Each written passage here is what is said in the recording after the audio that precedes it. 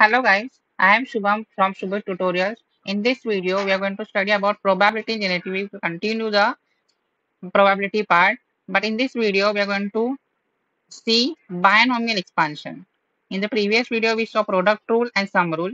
This video is about binomial expansion. So, what is binomial expansion? See, again, carefully note the question type. Okay, when to use which formula and solve. That is very important. You have to understand. Binomial expansion is used for unordered combination of events. I will write here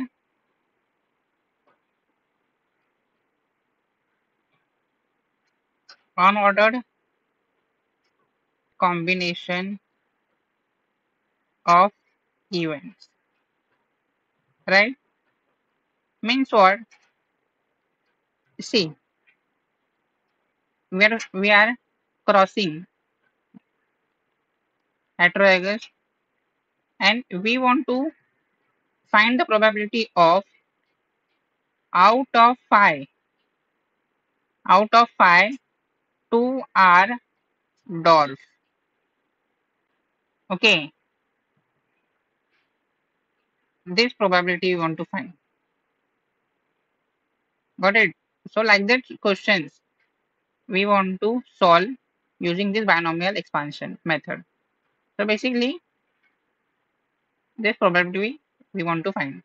Out of 5, 2 are dwarf. So formula is this is what P is equal to n factorial upon x factorial n minus x factorial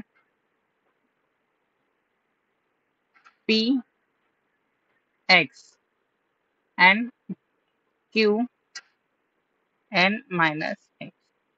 Okay. So now see, n is total number, right? N will come 5 out of 5 na, and x will come 2.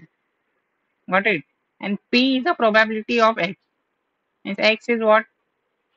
Dwarf we want to find. So that probability. Okay. And q is other probability. And n minus x, we got it. Let's solve this question now. Probability is equal to n is what? 5. Okay. N is 5. Total number. X is 2. 5 factorial. 2 factorial. And then 5 minus 2 factorial. Okay. P will come. P probability of solve 1 upon 4. Right?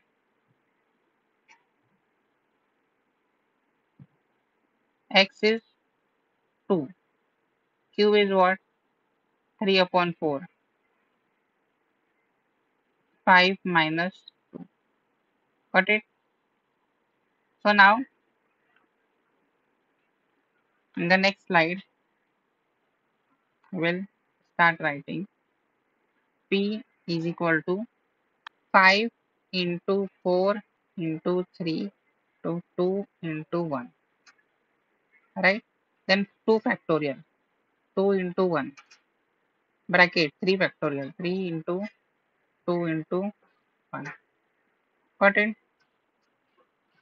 And here will be 1 upon 4 square. 1 upon 16. Right? And 3 cube.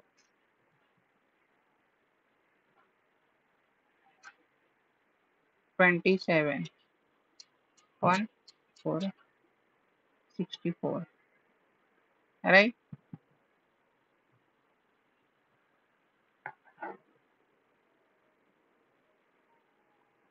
And after calculating we will get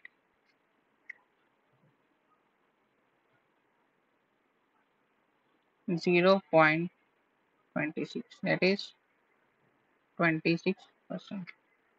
Got it? So this is how we will find the probability using binomial expansion rule. Right? Questions are like, out of this, out of 5, 2 are tall or 3 are dwarf.